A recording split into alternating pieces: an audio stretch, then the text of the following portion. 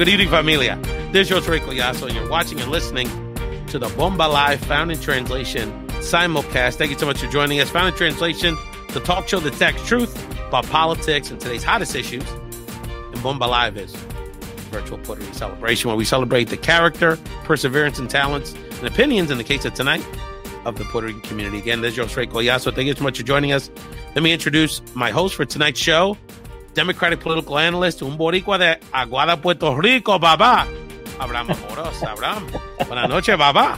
Buenas noches, mi hermano. Gracias por invitarme en tu programa. And saludos to our live audience on Facebook, Instagram, YouTube, and Twitter, as well as our podcast audience on iTunes, Spotify, and all other audio digital platforms.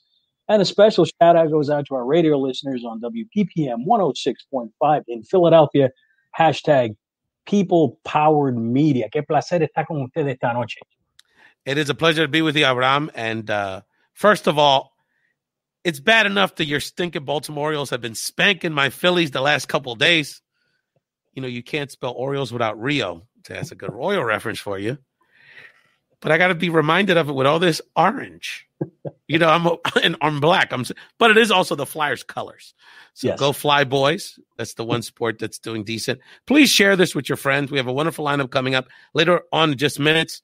We have one of the top journalists in Puerto Rico covering ese fracaso with the Puerto Rican elections. Very important. Our Puerto Rican diaspora stay on top of this scourge, this attack on the democracy of Puerto Rico, and when unfortunately could be a preview to come in November for the mainland elections. So we're going to have the great journalist and political analyst from Directamente de Puerto Rico, Sandra Rodriguez-Cotto, join us in a few minutes. And later on the show, I'm going to show y'all how we get down, get it in. We got to have a Musica urbano, urban Latino culture update. And who better than La Reina Dominicana de TikTok, Dionely Reyes, y La Armonia, our official Musica urbano correspondent. A lot going on in the urban Latino music world, brother. Jowell Y Randy. Mozart's beefing with Lapiz Conciente. I mean, there's a lot going on, brother. I know you have strong opinions on that, but you're so passionate about it, you can't be on that segment. But, of course, we have to talk about the big political news of the moment. Abe, I wanted to get your take, first of all, on the biggest news of the week, obviously, which is Vice President and Democratic presidential nominee Joe Biden nominating California Senator and former presidential candidate in her own right, Kamala Harris, to be his vice president nominee. Mm-hmm. So first of all, Abe, I got a lot of questions for you, but just give us your opening thoughts about how this impacts the race and your overall thoughts on the nomination. Senator Kamala Harris is going to be a terrific addition to this ticket, representing hope, representing change, representing the future. And while traditionally vice presidential candidates give a slight boost to the presidential candidate, especially in the first 2 weeks, this race is really about not just 2020, but in the future. A lot of little girls woke up the next day saying to their moms, I can do that. I could be that. A lot of African-American young ladies, a lot of Latinas, a lot of Asian Americans as well. This is a source of pride for our nation. It should be a source of pride for everybody, not just women of color, but for everybody, because it represents the necessary hope that we need right now. These are some of the most difficult times in American history. We've got the worst person ever to occupy the White House in navigating and leading us against a virus, against racial strife, against economic uncertainty. Against our post office, Abe. Yeah. I never thought I'd be living in the richest country in the world and the post office would be attacked. I mean, this is a civil war from within. That's right. Mano, you saw what he said today. He basically said, I don't want to give the USPS $25 billion because I know that's going to benefit the Democrats in terms of mail-in voting in the fall. It is outlandish. It is reprehensible. I know I'm tired. I know you're tired. I think our listening audience is tired. Enough of the clown show. Let's get some real adults in the room, some real leadership.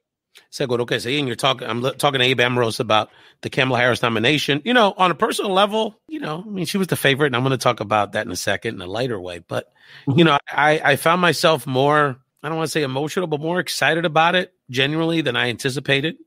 Obviously, I was happy when he announced that there would definitely be a woman on the ticket with him. And when it became pretty obvious down the stretch that it was going to be an African-American woman, I was even more satisfied, even though personally I would have been happy with basically the only non-black person I probably would have been happy with was with Elizabeth Warren, frankly. But nevertheless, it was the appropriate pick. Kamala Harris, when you think about vice presidential nominees, there's a few standards that she clearly checked all the boxes and scored the highest, right? Mm-hmm. She was qualified. Could she be president day one? Obviously, this woman ran the largest Justice Department outside the United States in California, a strong senator, strong California Attorney General, and ran for president, and obviously has all the credentials. The second thing is this someone that sort of complements the top of the ticket? And I think particularly, not only demographically being younger, but the way she can articulate an argument, as she showed about an hour from where you live in Wilmington, Delaware, Abe, yesterday, stating the case, the prosecutor's case against Donald Trump, better than, frankly, Joe can do on most days. Let's keep it real. Yeah, let's keep it real. And finally, and someone that compliments him from a policy perspective. So once they get in office, who better to lead the ongoing, not only racial healing, but the cleaning up of our Justice Department we have to do, the cleaning up, the implementation of some real policy that can address racial profiling and the systematic racism in our criminal justice system, and some of the domestic issues that Kamala Harris has expertise in, while Biden can focus on other things, particularly his expertise in foreign affairs and cleaning up our presence in the world. Right. And I then was really struck by why it was a great decision, because of the reaction of Black women leadership and their particular enthusiasm to be acknowledged for the leadership and really being the backbone of the Democratic Party. For all those reasons, and obviously every little thing counts, right? Parents of immigrants, caribeña, papá de Jamaica, parece hispana. Let's keep it real. Very relatable physically to a lot of Latinos and Latinas. She's from the Bay Area, California. A lot of Latinos are really familiar with her. Got a lot of love for her in that part of the country. So there's a lot of things. Abe, do you think how much do you think she can help? I think the bottom line, you're looking at, potentially a Black vote in the South, if it performs particularly high, could cause the blowout, right? Like the best case scenario, Florida, North Carolina, Georgia. But we're talking about 3 or 4 urban pockets: Philadelphia, Pittsburgh, Detroit, Milwaukee, Columbus, Ohio, Cleveland, Cincinnati, maybe. Right. That, in the North that could solidify this victory for Biden with a very high Obama level Black turnout. Do you think she could be the key to that? I mean, let's keep it real. She's not the top of the ticket. Right. And she's not Obama either. I mean, let's keep it real. Right. She didn't run the crispest. I mean, it's hard to do. Easy for me to say, but she didn't run the cleanest presidential campaign. It was a little disorganized, and it was her first time out. It's understandable. But how much of a difference do you think she can mean at the end, brother? Well, it's an excitement factor right now that the Democratic Party needs. They need that push. They need that boost. And the electorate is also excited about this nomination simply because of what she brings to the table. You talked about her pedigree. You talked about her education level. You talked about the fact that she was the Attorney General in the state of California. So she brings a lot of qualities to the table, and she's not afraid to mix it up with anybody. She made Brett Kavanaugh cry. All right, let's keep that real. She's gonna whoop Pence. She's gonna make Pence tear. She's gonna work Pence like a rib. He is going to walk away. I like that. Also in tears. He's going to be calling her mother when this debate is over with. She brings a lot of enthusiasm to the table. She brings a lot of cachet and a lot of credibility. Now, let's keep this in mind. Even though she was an unsuccessful primary candidate, so were many other vice presidential candidates. And, they're already starting to throw stuff at her, Ralph. Today, the president in a news conference about 2 hours ago basically repeated a BS line that she's not qualified to be on the ticket because her parents were immigrants. Come on, man. His mom's an immigrant. Exactly. All his wives were immigrants. 2 of the 3 wives. All the wives, I think. But facts don't get in the way of a good, disgusting argument with Donald Trump. El hombre no tiene vergüenza. Stanford professors and her parents, bro. Stanford economic and science, respectively. Unbelievable. Right. We have to have a couple keep it real moments in this segment, brother. Yeah. So the first thing is we got to keep it real. This was going to be the pick for a long time. I knew it was going to be the pick for a long time. So I want to show a little bit of evidence that would preclude, that gives you a little insight as to how this was baked in the cake. Hold on. Abe, let me ask you a question, brother. Can you hear me, Abe? Yes.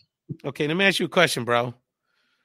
When you see this picture, well, I mean, when Michelle Obama looks at this picture, do you think she thought there was a doubt? Nope. So, Barack went to the house, and, Michelle's like, oh, so who Joe going to pick? Oh, let me guess. And he was like, oh, no, brother.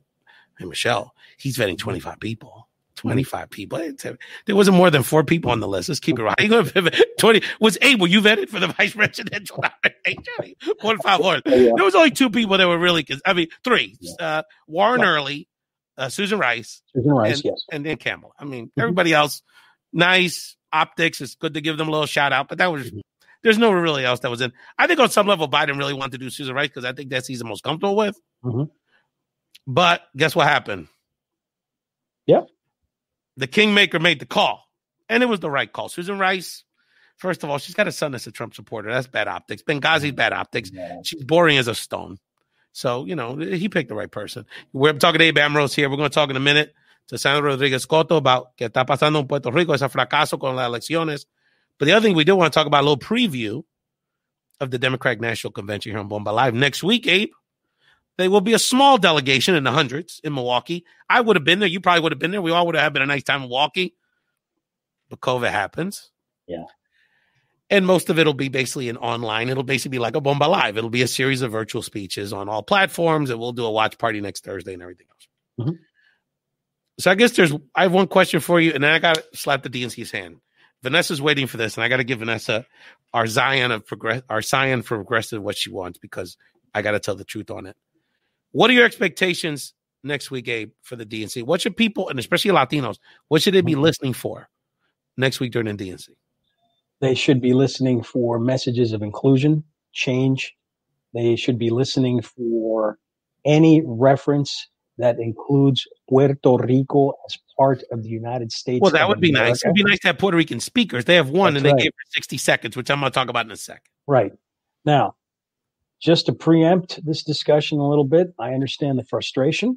I live the frustration.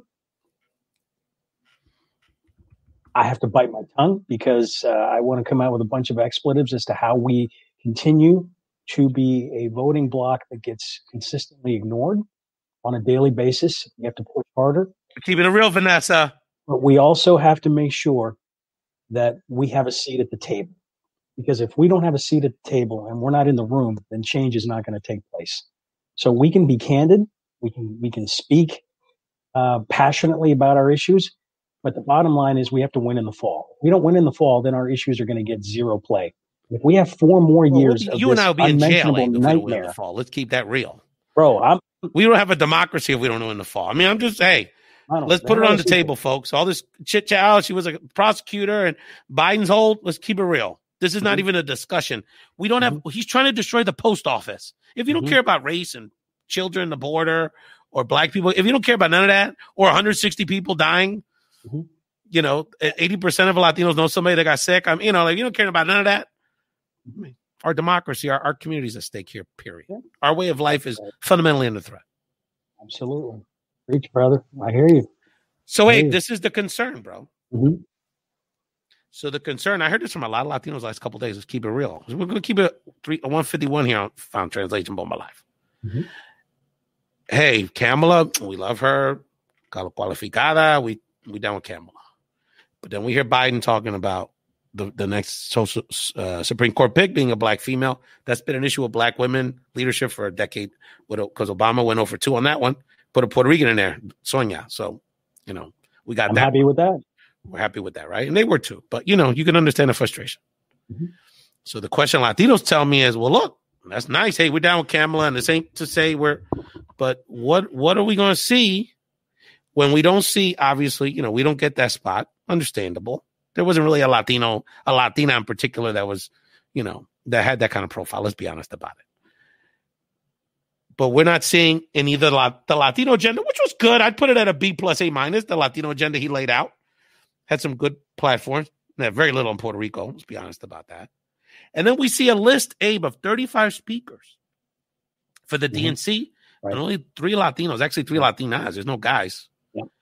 And the most prominent Latino politician in the country, Alexandria Ocasio-Cortez, el único boricua, literally get 60 seconds. Mm-hmm. So, we're feeling a certain way about that, Abe. So I will say this, fam, to y'all, and this is when you got to get your notebooks out here. Apuntate. You got to write down these little notes because 6 months later, I'm going to be like, Coño, Rafi told me that on Bomba Live. Is that there's been a lot of discussions. I want people to know that amongst the Latino leadership community nationally, there's a lot of discussions around this. So I want you to know, adentro, Abe talked about quedando callado, that Biden's hearing it, especially from Puerto Ricans on the highest levels, because they're falling short here so far on it. Getting better. They're hiring people and all that. So they're getting better.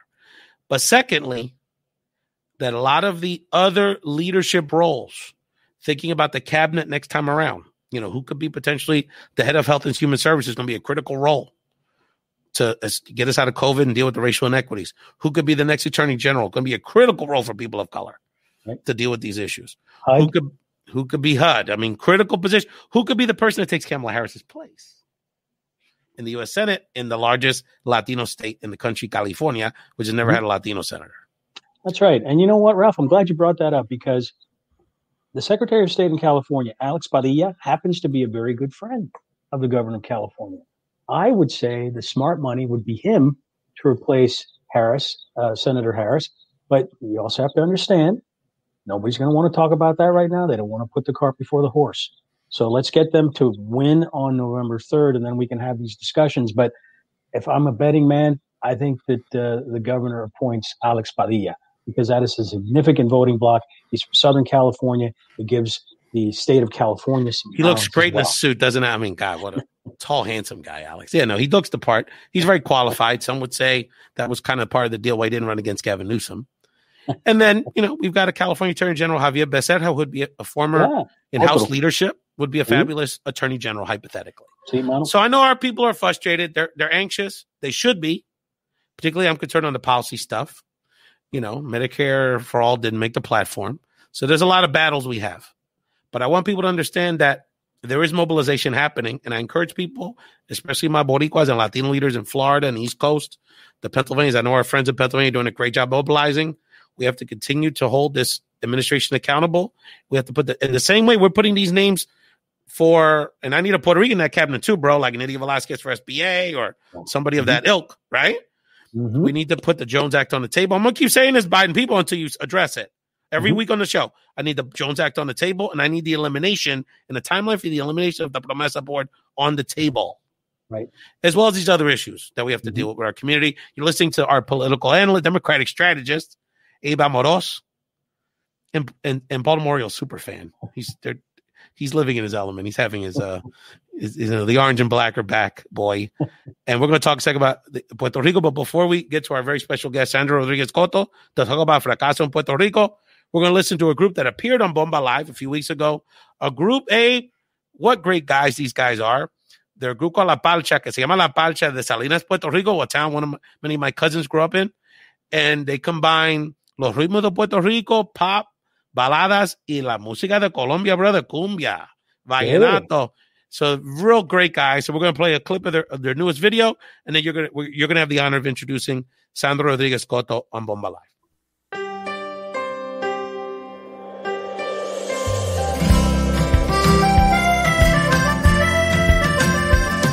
Hay amores que no pasan de una noche, aparecen y se pierden como gotas en el mar. Hay amores en silencio que se esconden por creer que es un pecado amar en plena libertad. Yo tengo suerte de tenerte en esta vida, de que sanes cada herida con los besos que me das.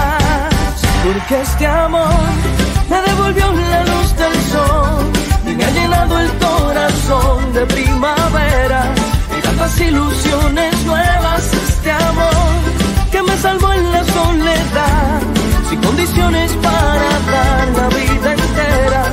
Sabes dar de mil maneras tanto amor.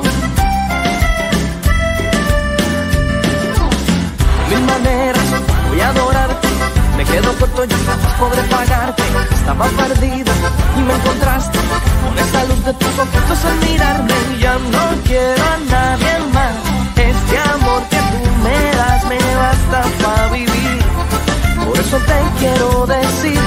este amor me devolvió la luz del sol y me ha llenado el corazón de primavera y tantas ilusiones nuevas. Este amor que me salvó en la soledad, sin condiciones para dar la vida entera. Sabes dar de mil maneras tanto amor.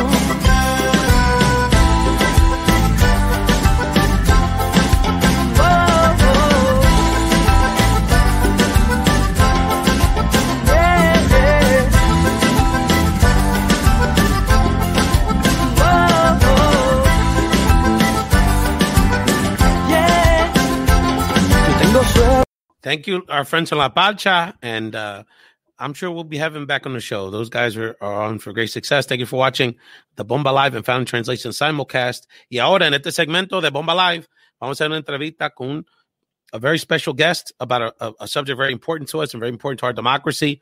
El fracaso que está pasando en Puerto Rico. And Abraham, you have the pleasure of introducing our very special guest. Sí, muchas gracias por estar presente con nosotros, Sandra Rodriguez-Cotto, la bienvenida y un poquito de antecedente en términos de lo que está pasando en la isla.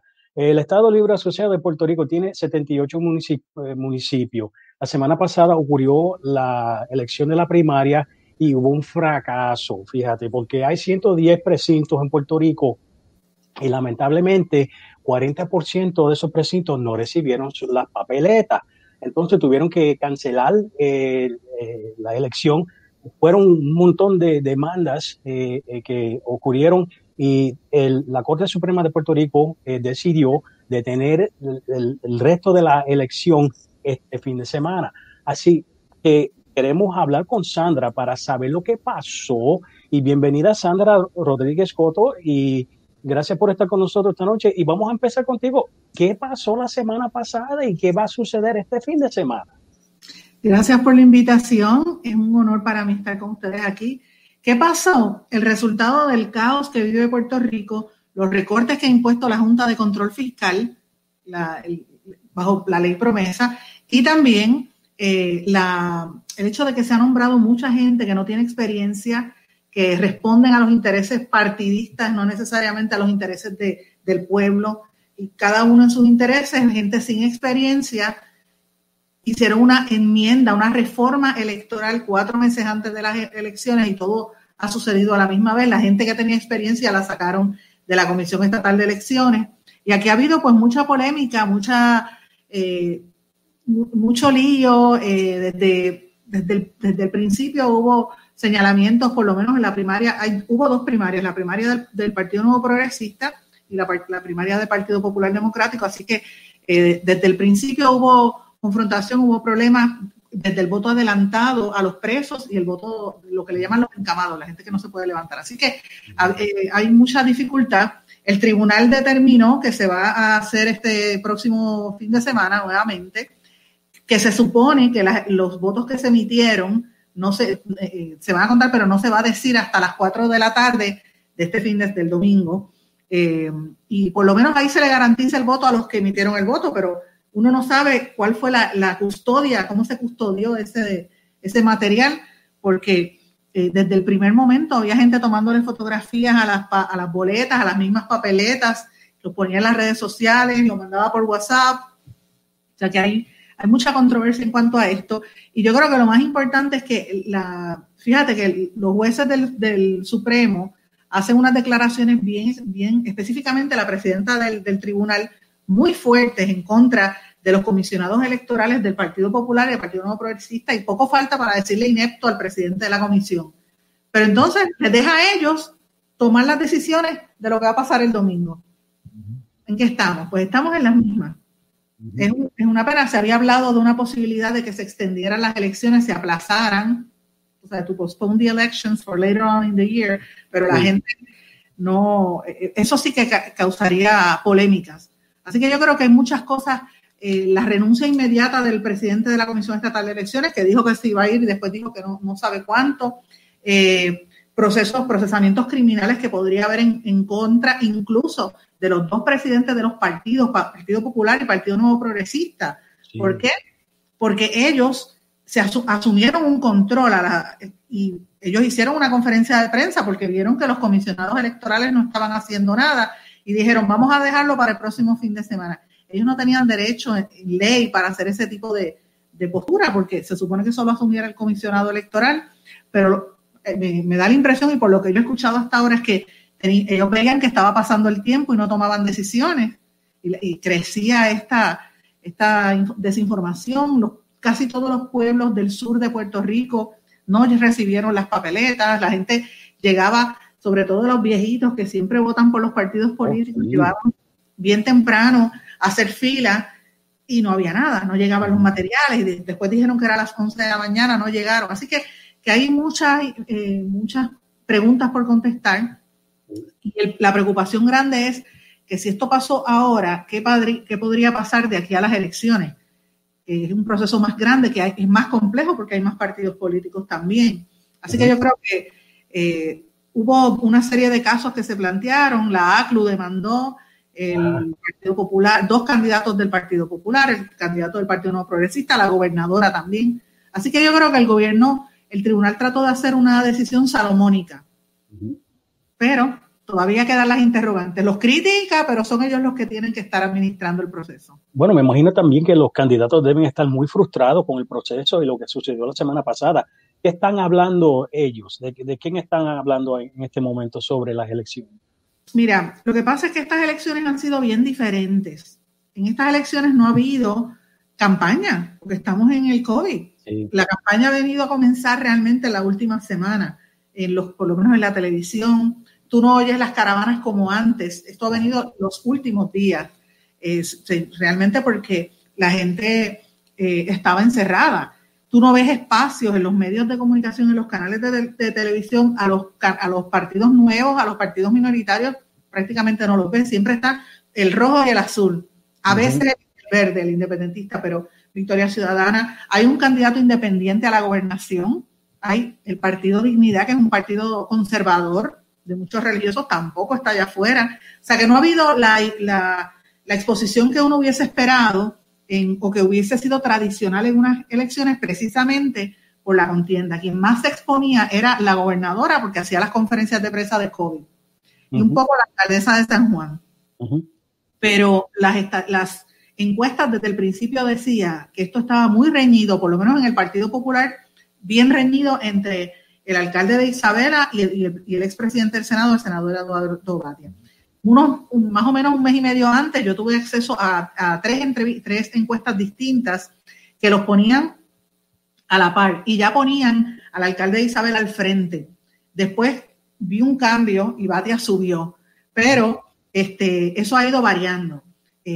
Obviamente, en estas primarias, la gente piensa que como el alcalde de Isabela es un pueblo pequeño fuera de San Juan, pues la gente, tú sabes que en Puerto Rico hay prejuicios. Dicen los de la isla, como si no fuese San Juan, como si Puerto Rico no fuera una isla. Sí. Pues yo creo que ha habido una sorpresa, hay un poco de desgaste. Ven al alcalde de Isabela como una persona distinta, aunque él ha estado en el Partido Popular por años, fue vicepresidente, pero lo ven como alguien distinto al establishment. Hay un gran sector que lo ve así, pero a la misma vez hay un sector que no lo reconoce porque él no ha sido consistente en postura. Él dijo que creía que él no era soberanista, después dijo que sí lo era, ha estado cambiando de posiciones, además de que administrar un municipio como Isabela es más, el presupuesto de Isabela es como 10 veces menor que la agencia más pequeña del gobierno. O sea, le hablan que él tiene experiencia administrativa, pero realmente no es comparable con una agencia. Por ejemplo, el Departamento de Educación es como 90 veces más grande el presupuesto que el de Isabela. Así que aproximadamente. Entonces, Batia estaba muy cercano. Aparentemente, en las elecciones del sábado, Batia iba al frente, o ellos pensaban que iba al frente, y la situación cambió. Así que no te sé decir cuál de los dos va a ganar. Todo tiende a indicar que el de Isabela podría dar la sorpresa. En el PNP, yo no tengo la menor duda que va a ganar Pedro Pierluisi. No va a ganar la gobernadora. Vamos a hablar un poquito en inglés también, porque yo quiero saber tu opinión acerca de dos cosas. Do you think people are going to come out to vote this weekend because they're frustrated? And secondly, who do you think is going to come out victorious? And I just want to editorialize 1 minute here. Puerto Rico has been a model in terms of elections in the past 50, 60 years. Latin American countries have looked at our system as being efficient, as being productive. And so this sets us back a little bit. But in your opinion, first of all, how is the community responding? Who do you think is going to come out on top? And can we reestablish that credibility?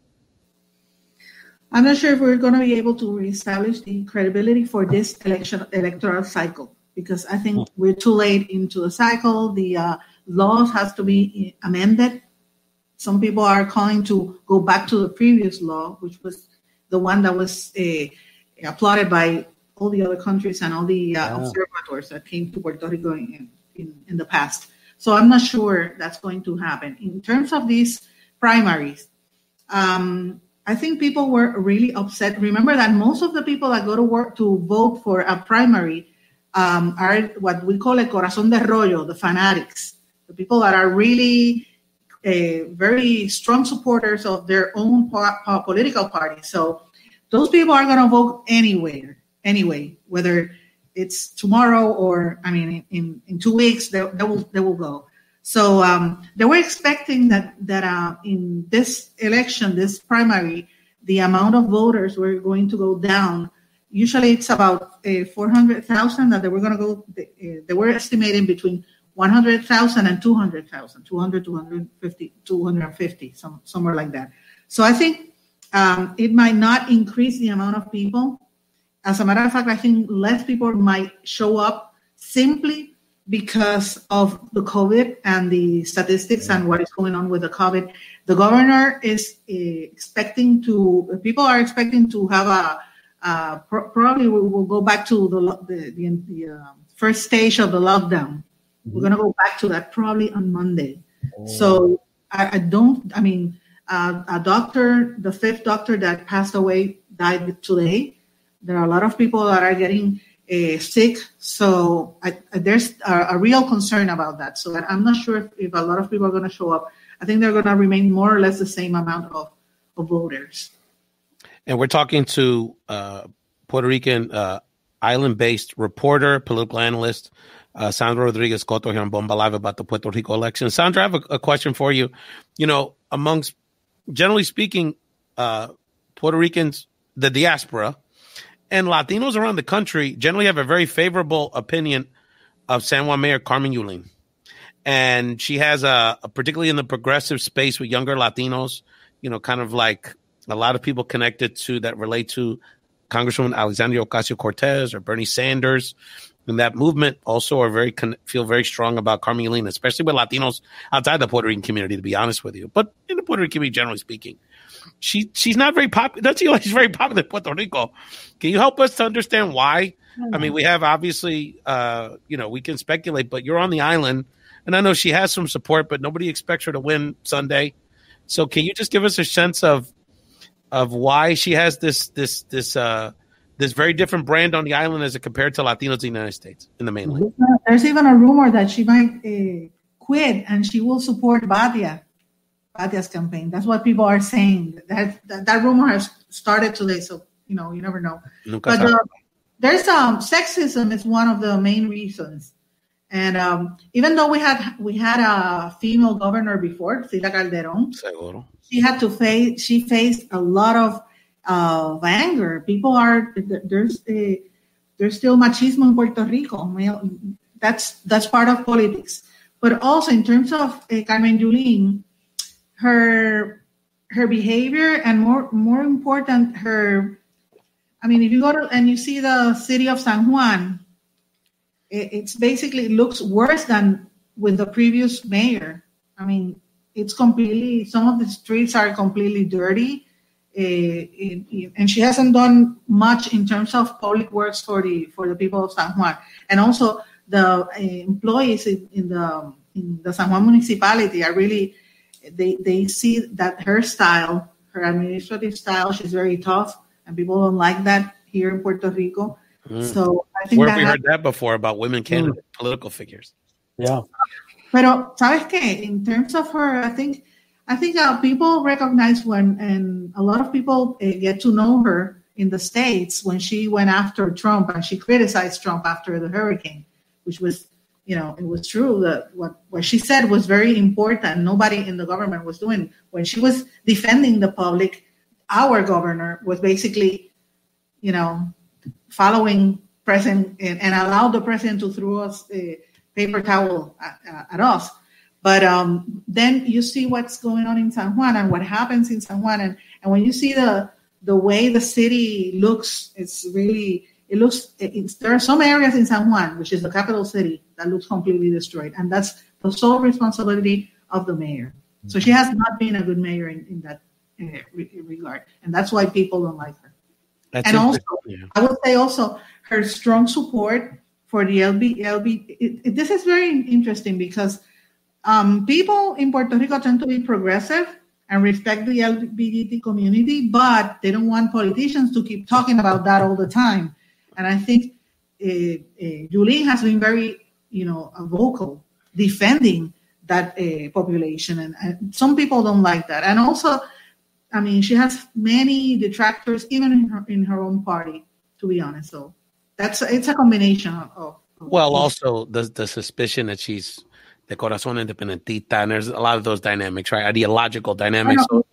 Soberanista. Seguro. So the one of the things that I think is going to be interesting, and we'll see what happens Sunday, right? Like, so if it's Beluisi, Batia, we'll see, right? Is that there's definitely a sense that there needs to be change in Puerto Rico, and obviously, the PNP brand couldn't have gone through a worse, and then Wanda's reaction. She's washing her hands of this. Jennifer Gonzalez is saying she's not part of the administration. All this ridiculousness. But nevertheless, it feels, and I could be wrong, Sandra, I want you to educate me on this, is that these new parties and these new political figures, Alexander Lugaro, Eliezer Gonzalez, the PP candidate is a strong candidate, regardless of how you feel about it. Dalmau is generally considered a strong candidate than many. And some of these other, I almost feel like that's going to help the PNP because they have that very strong base that Tomas Rivera Chats, sort of, who arguably the most powerful political figure on the island, the president of the party and the Senate president, holds on to. So how do you see, is it possible any of these third parties could win or do stronger, or will that ultimately help the PNP with dividing the vote as it did the last time with Rosselló winning? The last time, I think Alexandra Lugaro became the third political, elected official, or not elected, but she got into third position, and basically she affected all the parties, particularly the Popular Democratic Party, because they lost for, Rosselló won for less than 2% of the entire vote, so votes were divided. I don't think that's going to happen this time because of our previous experience. Yet there's a silence within voters, and we haven't seen that many surveys and polls published by the local newspapers that they used to do in regular campaign trails. So I don't think that has to do with that. But also, if you ask me, I will say people are, I don't know. We have to think what happened during last summer, the protests of summer of 2019. People from different parties were completely upset with the governor, and I think that's going to continue. And we're going to see some surprises during the elections. Yet, I don't think they're at the end of when they go to the ballot, they might think if I give my vote to an alternative party, that might divide what happened. It's all going to depend on who are going to win the primaries. ¿Y cuál es su predicción para este fin de semana? Huepa la Lola, that's what I want to hear. Come on, Sandra. Bueno, yo te puedo decir, es que todavía creo que para el Partido Popular, Charlie Delgado tiene muchas posibilidades. Seguro. Tiene muchas posibilidades, pero no sabemos, porque Batia apela a un sector de los estadistas y a muchos populares que pueden decir, espérate, Charlie o Batia, ¿sabes? Todavía es muy cercano. Te digo, con el PNP creo que Wanda Vázquez no va a ganar porque hay mucho descontento con lo que ha pasado con el gobierno. O sea, no estoy segura con el Partido Popular. Estoy de acuerdo. Sobre el Partido Popular, por más que digan, porque han salido algunas cosas de Charlie Delgado que se alega que tiene vínculos con Elías Sánchez y algunos miembros del grupo del chat de Rosselló. Entonces, yo no sé si es cierto, pero eso es una alegación, un comentario que está en la calle de los últimos días. Así que no sé qué va a pasar en torno a eso. Hay que ver cómo va a salir, pero yo no creo que la gente se vaya a activar para este fin de semana más de lo que se pensaba para el anterior. Sandra, ¿qué es un mensaje? We have a lot of Puerto Ricans watching from the diaspora de Florida, Tampa, obviamente toda parte de Florida. Abe and I, we're up here in Pennsylvania, the Northeast, New York, all over the country, all over the world. I got cousins que están en Japón watching in the military. ¿Qué es un mensaje a la diáspora de parte de que está pasando en Puerto Rico? I mean, obviously, besides the elections, o terremotos, I mean, the earthquakes are still happening, the crisis económica, la pandemia. What should we be understand about, and how can we support what's happening in Puerto Rico con la familia nosotros que tenemos en la isla? Tienen que estar pendientes, tienen que llamar, tienen que estar pendientes. Nosotros, fíjate, y esto es un mensaje que quiero dar, por muchos años la gente en Puerto Rico no estaba pendiente a la diáspora. Por años se fomentaba la separación entre Puerto Rico y Estados Unidos y le decían los New Yorkers, aunque vivieran en Pensilvania, pero eso ha ido variando. Hay más puertorriqueños fuera de la isla que en la isla. Así que es importante que entendamos que el pueblo puertorriqueño, tú eres puertorriqueño donde quiera que estés. Y se demostró durante el huracán María el rol tan importante que tiene la diáspora en apoyarnos, en entendernos, en tratar de resolver nuestras situaciones. Yo creo que el futuro de Puerto Rico necesita de la diáspora, necesita de los puertorriqueños que están afuera para ayudarnos a levantarnos de lo que estamos pasando. Puerto Rico está pasando por momentos muy difíciles. Créeme que no es fácil estar aquí.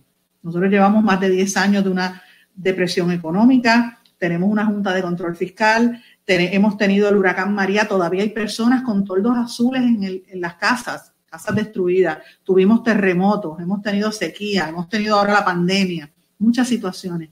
Así que, y seguimos de pie porque tenemos esperanza dentro de todo. Así que yo creo que la diáspora nos ha ayudado. Muchos puertorriqueños nos hemos tenido que ir, otros han vuelto. Eso es parte de nuestra situación. Lo importante va a ser es cuál va a ser la postura del gobierno de los Estados Unidos con Puerto Rico y qué va a pasar en un futuro. La relación política, esas decisiones yo todavía no sé, pero por lo pronto hay que mantener una relación, hay que estar aquí, hay que comunicarse. Nosotros tenemos que ser parte de la diáspora. Lo que está pasando ahora with Black Lives Matter y todo este movimiento racial es importante. Nosotros tenemos que insertarnos ahí. Nosotros tenemos que participar junto con lo que están haciendo los African Americans. Recuerda que parte de la historia del African American Experience was based on the research done by a Puerto Rican. No sé si lo sabes, Arturo Alfonso Schomburg. Seguro. The father of Black history in this country was a Black Puerto Rican. That's right. Arturo Schomburg. Estamos mezclados, tenemos que estar mezclados con lo que está pasando en la nación americana, y en Puerto Rico tenemos que estar más pendientes a lo que hacen los congresistas, lo que hacen los senadores y sobre todo todos estos latinos que están entrando ahora. Así que yo creo que tenemos que tener más atención a la política de los Estados Unidos y mutuamente. Creo que debería fomentarse ahora ¿verdad? Hay unas esperanzas de que Puerto Rico empiece la reconstrucción. Yo creo que yo esperaría que la diáspora tuviese una participación más activa que cualquier otro inversionista que venga del exterior. Porque qué mejor que venga alguien de nosotros, ayudarnos a levantar esto aquí. Así que yo creo que tenemos que trabajar juntos y mantener esa comunicación. Si lo hacemos en momentos familiares, ¿por qué no lo hacemos en políticos, verdad? That's right. Look what we did after Hurricane Maria. It was an incredible movement. And Sandra, you have our commitment here on Both My Life. First of all, Sandra, we'd love you to be our regular correspondent about Puerto Rican issues because we need voices like you to teach the diaspora and Latinos around the country. A lot of things that have come out of watching this show our Latino friends around the country, especially on the West Coast, los mexicanos y los hispanos from California, they might know one or two Puerto Ricans and they see the celebrities, but they don't really know Puerto Ricans. And so our intellectualism and our philosophies and our struggles. So this is a way to teach our Latino brothers and sisters about the totality of our issues. And you're teaching the Puerto Ricans que están aquí a lot of the things we need to know. So thank you so much. We're going to continue to have an open line of communications, brands of Puerto Rico. We've had a lot of Puerto Rican business people on the show this summer, how we can continue to invest in Puerto Rico. So we're working on this on a lot of levels. And we had a lot of activists that are very interested in what you're doing and what you're reporting. So Sandra, explique how we can follow you on social media, how we can follow your reporting, your journalism, your analysis, and anything else you want to share, do idioma with the Bomba Life community. Yo llevo un tiempo escribiendo en español. Tengo que volver a hacer el switch a pensar en inglés porque estoy pensando mucho en español. Por eso se me ha hecho difícil hoy, pero voy a volver a escribir en inglés por mucho tiempo. I was a reporter for Caribbean business for many, many years in Puerto Rico. And I also have worked in the States and covered 9/11 and, other things in the past way back. But anyway, yo creo que me pueden conseguir en Facebook por Sandra Rodriguez-Cotto, en Twitter por SRC Sandra. Y yo creo que hay que estar pendiente. Hay unos elementos puertorriqueños, además del desarrollo económico importante, nuestra cultura. Yo vivo en el mundo de las letras, con escritores, con autores. Ese es mi mundo. Y conozco a casi todo el mundo. Puerto Rico tiene de los mejores escritores de América Latina y del mundo. Lo que pasa es que no nos destacamos. Y estamos muy cercanos a parte de nuestros escritores, son los escritores que viven en Estados Unidos, puertorriqueños que viven allá. Así que tenemos que aprender nuestra cultura para preservarla. La única manera que tú defiendes y entiendes lo que eres es aprendiendo tu cultura. Tienes que conocer tus raíces para poder caminar hacia adelante. Saber de dónde vienes para saber a dónde vas. Así que es importante que la diáspora se eduque, que nos enseñe incluso a nosotros, porque a veces la diáspora sabe más que nosotros acá en la isla, y que participemos juntos y conozcan a los nuevos artistas. Hay muchos jóvenes exponentes más allá del reggaetón, hay muchos cantantes de reggaetón urbano interesantísimos, muchos pintores, hay escritores fabulosos, muchos poetas, actores. Hay que apoyarlos. Y a mí me parece que es la única forma en que el pueblo, la cultura nos une, la música nos une. Vamos a celebrar lo que nos une. La política, pues mira, lo trabajamos, pero vamos a celebrar lo que nos une para poder movernos hacia adelante. Sandra, you made such a good point there about our accomplishments, and I wanted to, as we finish up this political conversation with Sandra Rodriguez-Cotto y Abraham Amoros on Bomba Live, Found Translation Simulcast, I wanted to shout out two Puerto Rican women that made political headlines the last few weeks. One is Zulma Lopez. Zulma Lopez is a Puerto Rican immigration attorney in Atlanta, Georgia, Abe, that just won a primary for Georgia State House in the ACL, Boricua. And you talk about Puerto Ricans throughout the diaspora. The mayor of Wichita, Kansas, un saludo fuerte a Michelle de la Isla, the mayor of Wichita, Kansas, Boricua, who just won her primary for the 2nd Congressional District of Kansas. So you talk about Puerto Ricans making moves all over the country, all over the world. Yeah. Sandra Rodriguez-Cotto, thank you so much. We're going to continue to follow your work, support you 100%. Abe, a quick comment before we let you go and before we play our musical clip to intro the last segment of this episode of Bomba Live.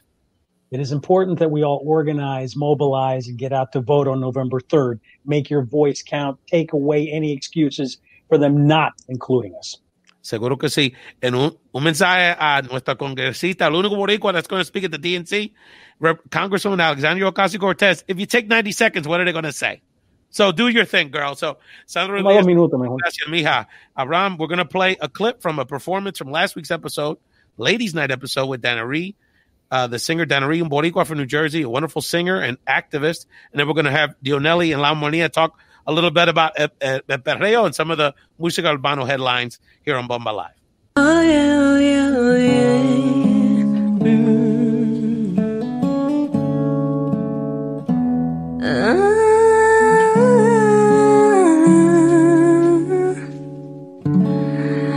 I had a dream. I got everything I wanted. Now what you think? And if I'm being honest, it might have been a nightmare to anyone who might care. Thought I could fly, so I stepped off the golden. Nobody cried, nobody even noticed. noticed I saw them standing right there. Kinda thought they might care.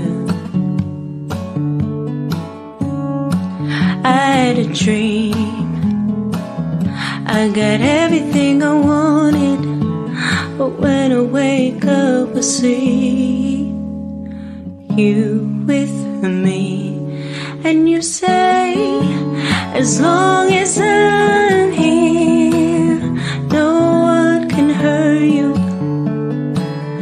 Don't wanna lay here, but you can learn to.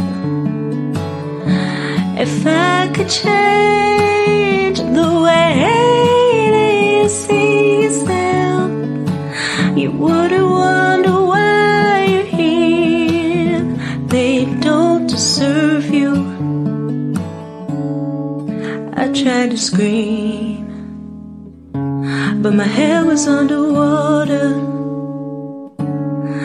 They call me weak, like I'm not just somebody's daughter. Could have been a nightmare, but it felt like they were right there. And it feels like yesterday was a year ago, but I don't wanna let anybody know, 'cause everybody wants something from me now, and I don't wanna let them down. I had a dream, I got everything I wanted. Thank you, Daniree, and we're going to continue to support that woman. She's not only a great talent, but a great activist. Let's bring on, we love to talk politics here in the serious business, but, we got to catch up with the culture. And I got to have this man on the show, the official Musica Urbano correspondent for Bomba Live. They got to keep me in touch. What's going on in La Calle, Baba? La Armonia back on Found. Es lo que hay, What's good, papi? Todo bien, todo bien. Tranquilo, papi. Nothing new, man. Got tanto aliases, bro. A.K. Gabi, A.K. Juan Gonzalez, A.K. Dionely's bodyguard, A.K. Planet's wingman. Got birds chirping, a very talented artist, right? What's going on, brother? Yes, sir. Tranquilo, papi. Ya tú sabes, no hay más nada. Estamos activos. Trabajando como siempre, working on doing anything, making music. So yes, we're coming out soon with some new stuff. So me, I'm an R&B guy. So I try to bring that American R&B flavor into the Spanish industry.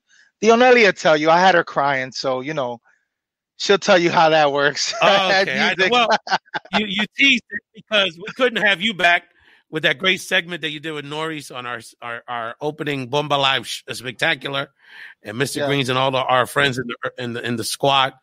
Yes, but we had to bring back your label mate, your co-host, the Dominican princess of TikTok, Dionely Reyes. Queen. Okay, that speaks to a certain age level. I figure I'll keep it a princess, but there you go. I'll give you the crown, bro. There's no problem. I know. La dominicana lo tiene en la camisa, ¿viste? Seguro. Well, she gonna think of her Dembo beef in a minute, so we have to catch up. It's rap, Dominican rap. But okay, I got you. So look, I need y'all because I'm desperately trying to hold on to staying young. So what I do is I keep in touch with my youngsters to keep me in touch with what's going on in the Musica Urbano scene. So there's a couple topics I wanted to hit on. So first of all, Armonia, Jowell Y Randy. I know a lot of your people work closely with them over the years. Yes, one of the legendary groups in the genre. Yep. Not only did they come out with a new album, but they came out with an International Day of Perreo last week. So tell us about their new album, Viva El Perreo, and why it's so important for the culture. So we're important. I'm going to tell you why it's so important. So we're going back to Perreo de Marquesina. Esta es la música de nosotros. En esto nosotros exploramos el mundo. So cuando tiene que ver con perreo, pues nosotros estamos marcados. Es un sello que nunca se va a ir. So with them, I'll leave it like this. So Bad Bunny opened that door again. Because obviously, giving it to my Dominican people, we kind of stepped back. We went into the trap, and then the Dominicans started going in with the dembow and all that. Bad Bunny Cream, he grabbed it. He said, hold up, let me get this back, brought it back in. And, you know, ever since that is just back, you know, it's becoming the new. It's like coronavirus, you know, is here. You know, it's not going nowhere. So we had a lot of collaborations with El Alfa with them both. So they did a lot together. So now and Dominicans and Puerto Ricans were no longer competing. We're coming together and collaborating, which, you know, power in numbers. Y una mezcla bien buena. So I think it's amazing. Yeah, this word has a very powerful connotation to the culture, to our language. Perreo. We're bringing Perreo back. Viva El Perreo. So explain to people, obviously there's a family program, but explain to people what that means and what Perreo and that part of our culture is so significant. Break it down. We're school. Apuntate. We're teaching people. All right, so I mean, here's the thing. There's so much to it. So of course, you know, when you talk about Perreo, you know, obviously it's all about grinding, man. It's the streets. Let's just be honest, you know, it's dirty dancing. That's what it is. It's the streets, you know, it's bringing that young person out of you. Because listen, let's get it right. You got kids doing it, and you got grandmom and great grandmom and great grandpops doing it. You know, it brings out life in you. It brings out freedom. You know, a free soul, basically. You do what you want on that dance floor, you know, and it's dirty dancing, man. It's the forbidden dance. I feel like that's what it is. For a while, reggaeton was like more like lovey-dovey, more romantic, and now it's getting back to like being more direct, like a little bit more explicit. But I'm good. Like it gets more explicit now because obviously as the years go by, you know, hablando claro, las palabras pues ya se usan más. Es más. How can I say? It's okay to speak. Let's just say fresh, you know, because let's be honest. Before it was kind of beating around the bush with the words. Now it's more direct. So, you know, and let's just be honest. That's what people like. It's what they like now. Keeping it realness, authenticity. It always works. It.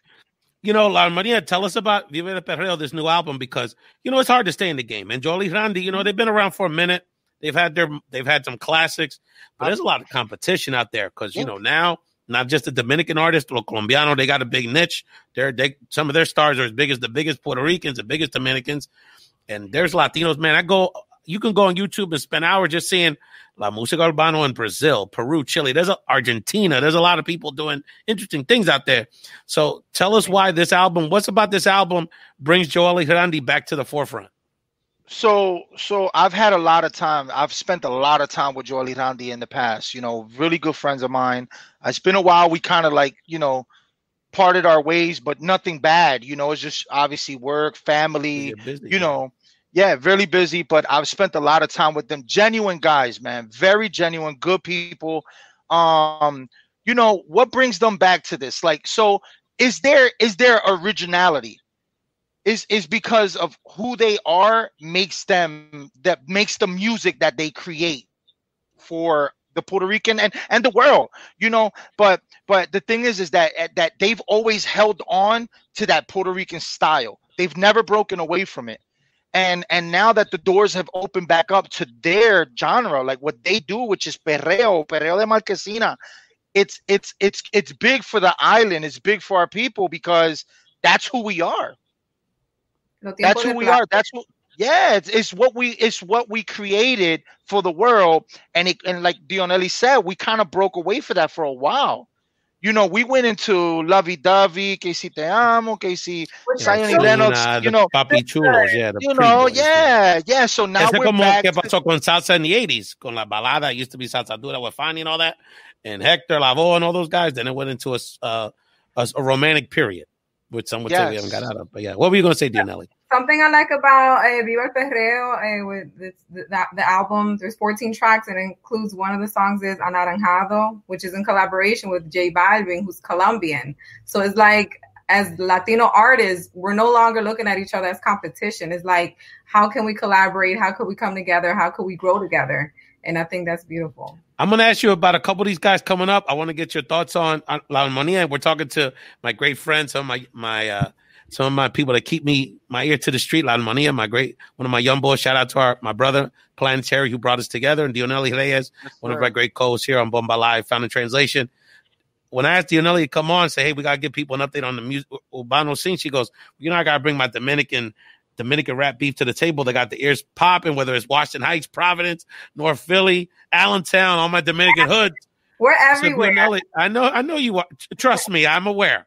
But so it turns out two of the biggest Dominican rappers in the game, Mozart La Para y Lapiz Conciente, got a beef going on that Nas Jay-Z level. So tell us what's going on and tell us why this beef is so important with these two figures in Dominican rap right now. So for you guys that I don't know if you haven't heard of them, you've been living under a rock. Mozart La Para, he is signed to Jay-Z's Rock Nation, the Latin division. So he's a big deal. Okay. And Lapiz Conciente, he's a Grammy nominated artist. So Lapiz Conciente, he likes to keep it underground. He has done a little bit of dembow, but he's like focused on being a legit rapper. El Papa del Rap is what they know him as. So he basically he became really popular around like 2005, 2006. And then Mozart La Para came along. Like, I don't know if you guys remember, Yo tenía un sapito, pero do you remember that song? Well, I know a lot of people watching that. He has a lot of songs. He has a lot of great songs after that. It was like the main one, the big, he came on afterwards. But then now Mozart La Para is doing more like mainstream music, where Lapiz Conciente has kept it more like underground, like true to his roots type of thing. So then there's 3 rounds already of this battle rap. So the first one, Golpe de Estado, that's Mozart started it. So and then El Lapi responded with Tu no ta, but that one, Mozart won. And everybody's like, what's going on? So Lapiz Conciente, his followers are called Los Lapicistas. And the followers, Mozart La Para's followers are Mozartistas. So which side are you on, Dionely? Come to find out, I am Lapisita. I thought for a while that I was Mozartista until. So wait, let me explain when I realized this. So then the second round came, and then Game Over was Mozart's part, and then Nueve Dia was El Lapiz part. So that second round, on that part, Mozart won again, and I was kind of feeling bad. And then I was just like, we should just call it a truce. Like, what's going on? Like, everybody's like, what's going on with Lapi? We want to see old school Lapi. Like, what's happening? So then Mozart came back again with El Papa de Lapi, and he got personal. So there, like before, he was just telling Lapi, like, you still haven't been international, like nobody really knows you. And then Lapi was basically saying like, oh, well, you're fake now, you're a clown, you're just doing mainstream music now, blah, blah, blah. Like, it was all like, la, da, da, whatever. But Mozart was winning. But then Mozart in this third round with El Papa de Lapi, he got personal. With the verse, he says, a veces me da pena con Palín, porque cada vez que respondo, ella saca el botiquín. So in English, that means I feel bad for Palín, because every time I respond to you, she has to take out the like medicine cabinet, like to cure your wounds. Palín is his grandmother. His grandmother raised him. Like, that's deep. That is heavy. That's deep. Armonia, what you think about this battle, brother? Do you agree with this? I mean, and I'll tell you the response. So I've listened to a little bit of it. See, I was under the impression because of what Mozart was saying. He was saying that El Lapi was the one that started getting personal first. And that's why he kind of went into getting personal with him. He's like the only, from the interview I watched on it, he said something about like, yo, the only reason why he thinks he's gonna beat me is because now he's getting disrespectful. Oh yeah, after Lapi's response to that Pauline situation where he mentioned him, then Lapi like barrió con él, like lo mató. Like even the music video that Lapi had for him, which is called the one at the cemetery. Yeah, the one in the cemetery.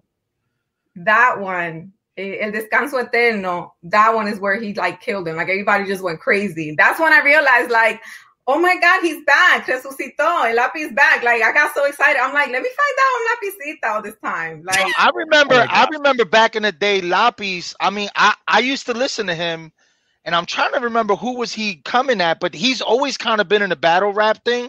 Yeah. You know, and I think it was with El Alfa, if I'm right. It might have been Alfa, it might have been somebody else, but I know he had a big battle with somebody, like I'm talking maybe 10 years ago. MSC is always trying to battle somebody. Throughout like Dominican urban music, like rappers, like El Lapi is like if not the best, one of the best. So if you want to like tirarle a alguien, tú le tira to the best. Of course. He knows who to respond to, you know what I mean? So what burned him, Mozart, was when El Lapi said, un hombre que le ofendieron a su hija y no hizo nada. Because he's trying to say, like, tú eres papá del papá. Pero un hombre que le ofendieron a su hija no hizo nada. Because there was this communicator, Enrique Crespo, who was talking, you know, disrespectfully about his daughter, and Mozart didn't respond to him. And then he also said, lo besaron de princesa y sigue siendo rana. So rana is like that you're like trash, basically. Right, the words, like his ex-wife, and then supposedly Mozart had an affair, and then he left his wife for the one he's with now. So he's getting really personal. And then he said, tu ex mujer se busca más que tú, hay que decirlo. He also said, un verdadero papá no desbarata su familia. Like, it's just like a bunch of stuff. It's getting really personal. It's the end of the third round. I think it should just end here. I think so too. It just starts getting too personal, then other people get involved. That's where it gets bad, you know, because let's just face it, when it's tiraera and when it's stuff like that, you got friends and your friends got friends and it starts getting personal. People DR small, dog. It's the same 3 or 4 spots people are partying at in Santo Domingo, in Puerto Plata, and before you know it, you run into each other. That's when things can pop off we don't want to have. No. Versus Mozarita, they have a really strong following and each have very loyal following. Oh, yeah. So we don't want to get Yankees, Red Sox, polarized the country. You know what I'm saying? Yeah, so no doubt. It'd be great if they just end it there. You know, okay. And Dionely, I think Dionely, you should be the peacemaker. I think you should reach out to them. We could do it here. We could have a breaking of bread here and grab some Brugal and cigars. And ya se acabó, right? Seguro que sí, we can do it together on Bomba Live. Ganó los primeros 2 rounds y al final vino el Lapi y knocked him out. But like, come on, guys, that's enough. How many rounds is it going to go? Yeah, exactly. No, I agree. We're talking to Dionely Reyes and La Armonia about the Musica urbano scene here on Bomba Live. Let's give a Dominican woman a little love. La Armonia, since we have Dionely here, the Dominican queen of Bomba Live and TikTok and Instagram and, you know, so many titles. La Armonia is not the biggest female in the game. I think she is, right? Nati is, well, right now. So you have, I'm saying today. Today. Not historically. So if we're going to go platform completely, yes. Okay. Now, Dionely, I have to do this. I have to do it. I'm going to take credit. Puerto Rico got to take some credit for that.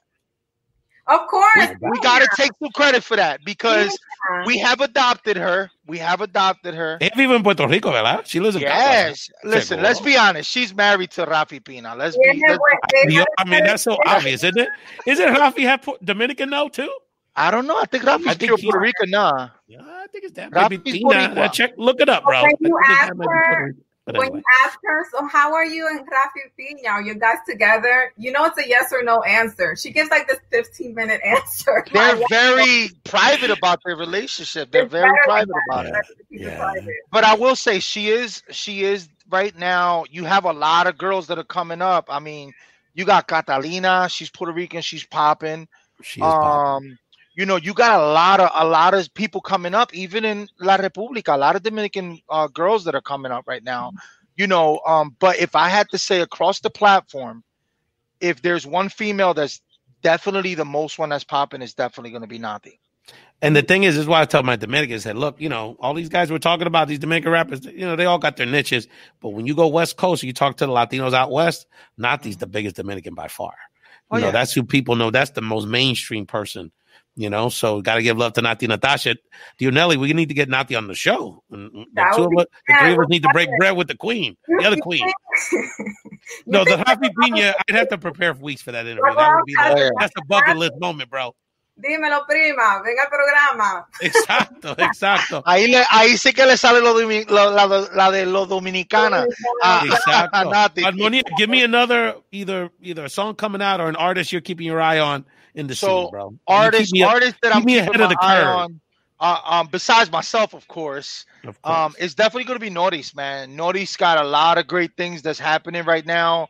You know, he's been in the scene for a long time, kind of like myself, set back for a little bit. But Norris just been with all the greats, man. I mean, we singing Yandel, Sione Lennox. He's got music out with Lennox. You know, Jowell Y Randy. Obviously, Mr. Green's my guy. You know, that's my brother. Same as Norris is my brother. You know, but he's got a lot of stuff coming out right now. He just dropped another song called Un Ratito Más. He's got Anomalia coming out, I believe, in a month, which is the whole album. So definitely, if you guys are out there, look for Norris online. He's on YouTube, Spotify, on everything. Definitely drop in and check out his music because the guy's definitely good. He's hitting hard right now. No, and it's hard because there's so much competition out there. Oh, yeah. And it's like you said, it's about all the platforms. Your music got to be tight. Your social media, you gotta get fans. And Norris is good at this. I see with his IG lives and stuff. You got to get fans, all of you. You know, you got to give them a lot of time and a lot of insight about your career. Dionely, tell people about your new show, Aprendiz Live, which you have on Sundays. Let people know about it and how we can support all your platforms and your new show. Thank you. Well, you could see my show on my Facebook page. Transmitimos en vivo is in Spanish. Aprendiz Live is focused on, it's like filosofía moderna, like modern philosophy, where I know a lot of people wish they could attain the wisdom that comes from reading certain books, but they don't really like to read, or they don't really like to read by themselves. So what we do is we have a book, like we take one book at a time, and we do a few shows with that book, and we read we read through the book and we pause and we reflect, and then you could leave your comment about your thoughts about that part or la reflexión tuya, and we share it on the show. So you're part of the show. It's international. I do the show with my friend Miguel. He's in Dominican Republic. So it's just amazing. This came out because of the whole quarantine and the pandemic. So it's a great time to think. Like, we got to look at the silver lining in every situation. You're sitting at home, you're having more time at home away from, you can't go to the club, you can't really go to restaurants that much. You're at home. It's a great time to reflect, to read, and just to think. So that's what the show's about. But at these live, we transmitimos en vivo on Sundays at 10 a.m. Eastern Standard Time on my Facebook page, Dionely etc. You could also see it on YouTube, Dionely etc. And remember to follow me on Instagram, Dionely etc. ETC. Well, if you're not following Dionely on social media, why on social media? But Armonia, let us know where we can find your social media, brother. Any other shout outs you want to say about what's going on for you? Yes, definitely La Armonia with double A at the end, all together. And just got a lot of new music that's going to be coming out within the month. I'm working with a lot of people, Mr. Greens, of course, Norris. And, we got a lot of good, not all slow. Dionely will tell you who she's heard. Let me tell you, he made me cry. Like, you need to warn people. I know, guys got still. Because he sent me this. You're not the Musica urbano correspondent for nothing. He's a very talented. He just sent me the link. I think it was a link or something. You sent it to me, and I'm like, oh my God, wait, I have to stop it. I'm like, my eyes, like, I'm crying. Everything is amazing. You're so. Well, I met him. You're super mega talented. Like, when the music moves you, it's great music. Thank you. When I met him in the hip hop scene with my brother Mario, then he realized he's in all these genres. So very talented guy. No. Te mueve la lágrima o te mueve la cadera is great music. All around. That. Yeah, I try to give a lot of different just a lot of different styles. I'm not one person that I like to keep the same music. Just I like to be different, versatile. And keep it for everybody. I like to make music for the young crowd. I like to make music for the older crowd. I like to make the music for the girls that like to cry or make them cry, either way. But, of course, that's what we do, and so definitely keep an eye out for that. It's coming out soon. That's really it, man. That's what we got going on right now. Wonderful. Dionely Reyes, you know, you're a big part of the family here, and we can support all your projects, and you're always going to be a big part of Bomba Live and Found in Translation. Armonia, one of my young boys.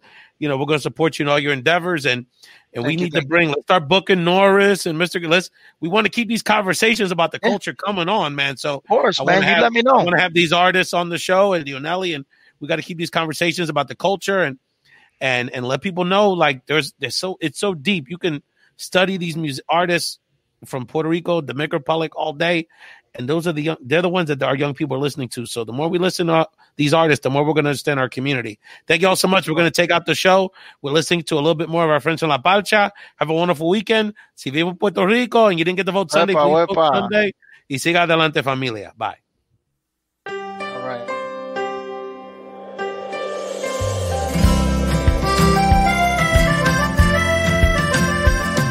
Hay amores que no pasan de una noche, aparecen y se pierden como gotas en el mar. Hay amores en silencio que se esconden por creer que es un pecado amar en plena libertad. Yo tengo suerte de tenerte en esta vida, de que sanes cada herida con los besos que me das. Porque este amor me devolvió la luz del sol y me ha llenado el corazón de primavera y tantas ilusiones nuevas. Este amor que me salvó en la soledad, sin condiciones para dar la vida entera. Sabes dar de mil maneras tanto amor. De mil maneras voy a adorarte. Me quedo corto, yo jamás podré pagarte. Estaba perdido y me encontraste con esa luz de tus ojitos al mirarme. Ya no quiero a nadie más. Este amor que tú me das me basta para vivir. Por eso te quiero decir que este amor me devolvió la luz del sol y me ha llenado el corazón de primavera y tantas ilusiones nuevas. Este amor que me salvó en la soledad, sin condiciones para dar la vida entera. Sabes dar de mil maneras tanto amor.